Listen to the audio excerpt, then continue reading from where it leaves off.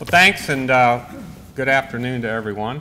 I'm Terry McCallister. I'm Chairman and CEO of WGL and Washington Gas, and we pride ourselves on the amount of volunteer time we do in the community. And so it's our employees literally volunteer thousands and thousands and thousands of hours of their time to go out and help people in the community. So it gives me particularly great pleasure to actually give this award today. And they did give me a script, and I, like a few others, don't follow the rules very well.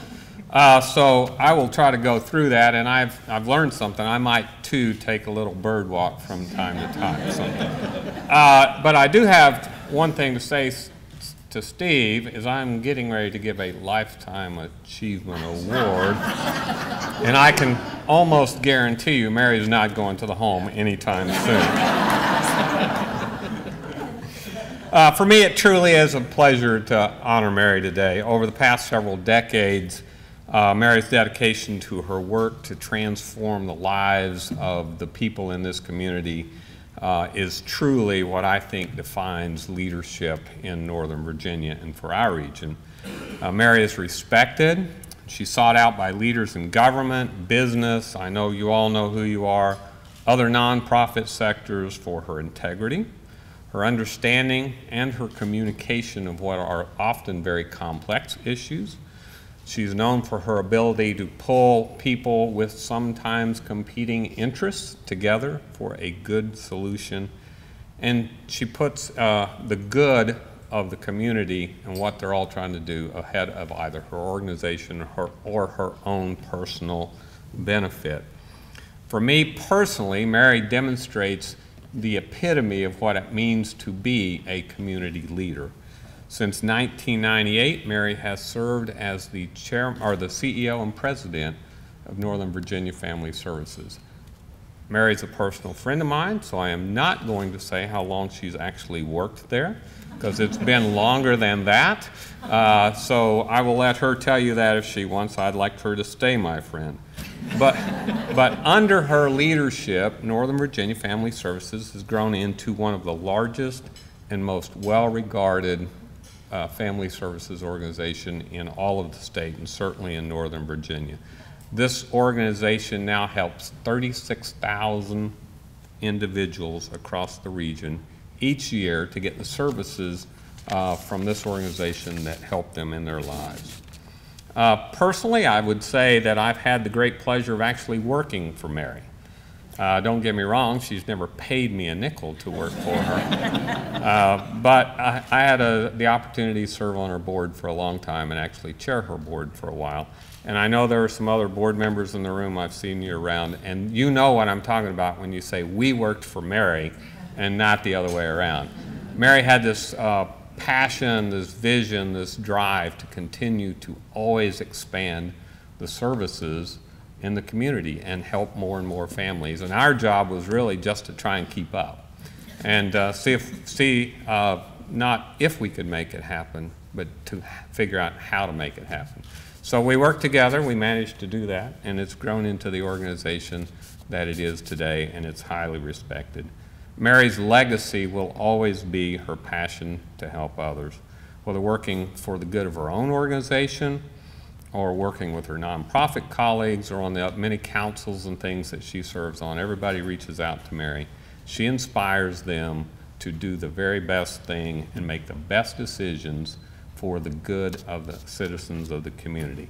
So when Mary announced her plans to retire next June, I know that's hard to believe for many. It was hard to believe for us, but her board thanked her by saying, and I quote, "We have been the beneficiaries of her vision, her innovation, her leadership, and her passion." And I think that could certainly be said by everyone in this community about Mary. So Mary, it's with great personal pride and with great pleasure, we thank you for all you've done and all your achievements and all the contributions you've made to us. So congratulations from all of us.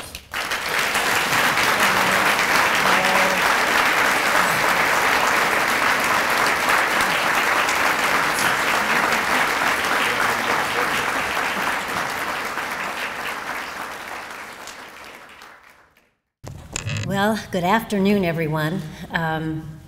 I think you get to stand up here in my situation when you're at the end after decades, 4 decades of being within a nonprofit community. And Terry, thank you so much. We had so much fun on our board, how to keep thinking about pushing the envelope on how do we expand certain services and how do we grow capacity and how do we engage, our favorite was how to engage our board and community and philanthropy. And then Terry always had this idea that we should be metropolitan family services. Do you remember that, Terry? Why aren't we in Maryland and DC? And I'm like, oh my Lord. But thank you, LFI, and a special shout out. I understand some of my longtime colleagues are responsible for this, so I think people like Carrie and Shannon, Amanda, Pam, maybe even Patty, Stevens, some folks helped to nominate me, and I appreciate that so much. I'll get even someday. But you know, I've been with Northern Virginia Family Service now for 40 years. And this is my, thank you. I'm not afraid to say it anymore. And it has been such a privilege and an honor to be with the organization for so many reasons. I was lucky early in my career to find an organization whose mission embodied everything that I felt I stood for and that I could wrap my heart and soul around for my whole career. And I'm so fortunate to work in a community of nonprofit and government partners that shared the same values and goals.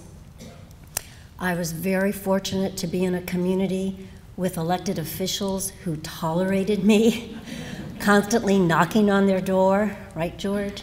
Showing up in Richmond. Because it's an important thing. That's the most important thing a nonprofit can do in a community is be that voice for all of the people that do not exercise their voice. And so that was important to me. I am so grateful to have been in a community of business leaders who understood the importance of the engagement in the community, who would stand, you heard like with Chris's, with Homestretch, that the business community has always amazed me. You ask and the business community responds. And I will forever feel blessed to have worked in Northern Virginia where that happens every day. We could not deliver our mission without this robust, caring business community, I guarantee you. And my board, oh my goodness. Joe Fay is here. We honored Rosemary, Brian Jackson, people that shared a vision, who did their fiduciary responsibilities, protected the mission, but also were willing to take risks in how you keep pushing the envelope on behalf of the community. I will forever be indebted. Otherwise, I wouldn't have stayed 40 years. And my awesome colleagues at Northern Virginia Family Service. Oh my word, I don't even know where to begin.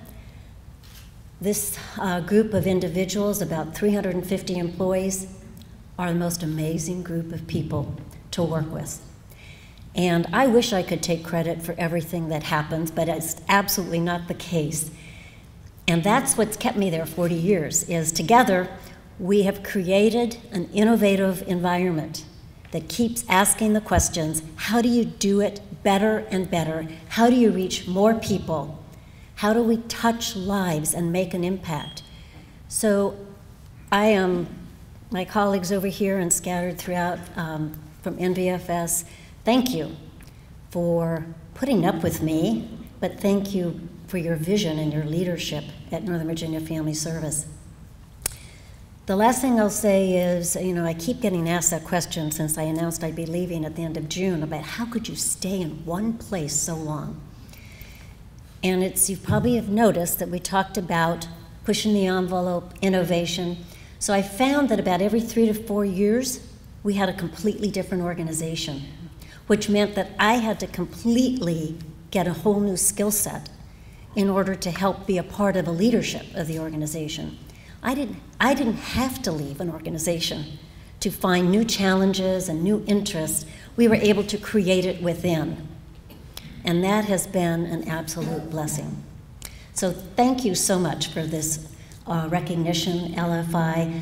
I did notice, Phil, my husband, that everybody thanks their family. So my husband, many people don't, many of my colleagues, NVFS, know Phil, but he loves to come out to these groups because he's a salesman. And we learned early on in our marriage that I'm an introvert, he's an extrovert. You walk into a room of 200 people you don't know, and I'm terrified, and he thinks he's died and gone to heaven because he's got all these people. And so we've worked well as a team over the 45 years we've been married. So thank you very much.